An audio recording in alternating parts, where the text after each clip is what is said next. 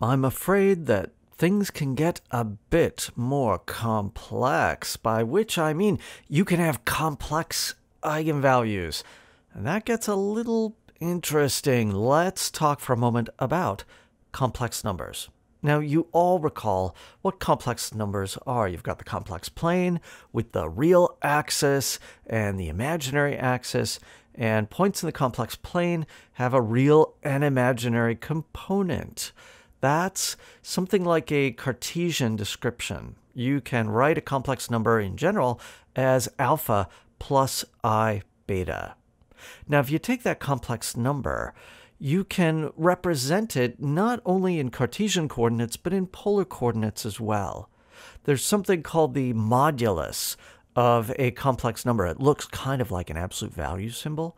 And what that is the square root of alpha squared plus beta squared, where alpha and beta are the real imaginary components. This is the analog of the radial component in polar coordinates. The analog of the angular coordinate is sometimes given the old-fashioned name of argument.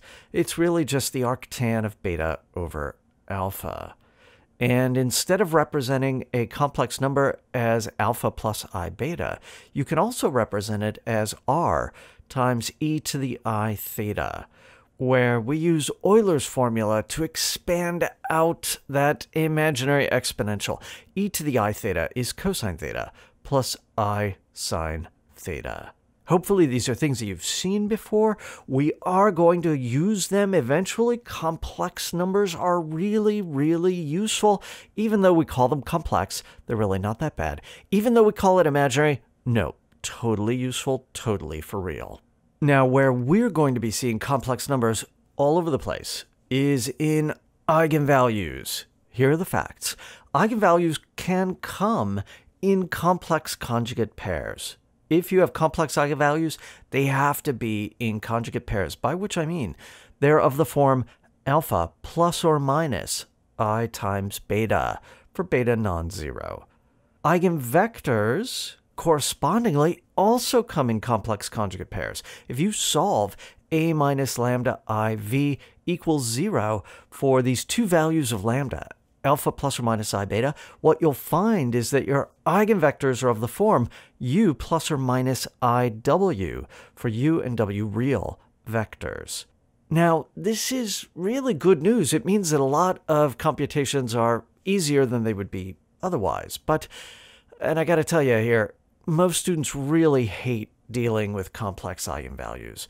Computing complex eigenvectors, you got all those i's running around. It's a little bit ugly. I think looking at a couple examples will help make those points clear. Let's begin with a simple example. A great matrix, my favorite 2x2 matrix J, given by 0, 1, negative 1, 0. This is just a simple rotation matrix, the analog of the imaginary number I. What's the characteristic polynomial? I subtract off lambda times the identity, take the determinant, I get lambda squared plus 1. Set that equal to 0. The eigenvalues are plus or minus I. To compute the eigenvectors, what do? I take j minus I times the identity. That gives me the operator negative I, 1, negative 1, negative I. I need to find something in the kernel of that. Such a vector is necessarily complex. I think a perfectly good choice would be I1, because if I take the first column times I, add the second column, I get 0. You got to be careful with your signs there, but that works out. That works out fine. Now, because everything comes in complex conjugate pairs, I know immediately, without doing any additional work, that the second eigenvector can be chosen to be the complex conjugate of the first. That is minus I1. That's nice. That's simple. What's not so simple? Well, consider the matrix A given by 1, 3, negative 3, 0. To compute the characteristic polynomial, what do I get? I have quantity 1 minus lambda times minus lambda, and then minus negative 9. So plus 9 equals 0. That's lambda squared minus lambda plus 9 equals 0.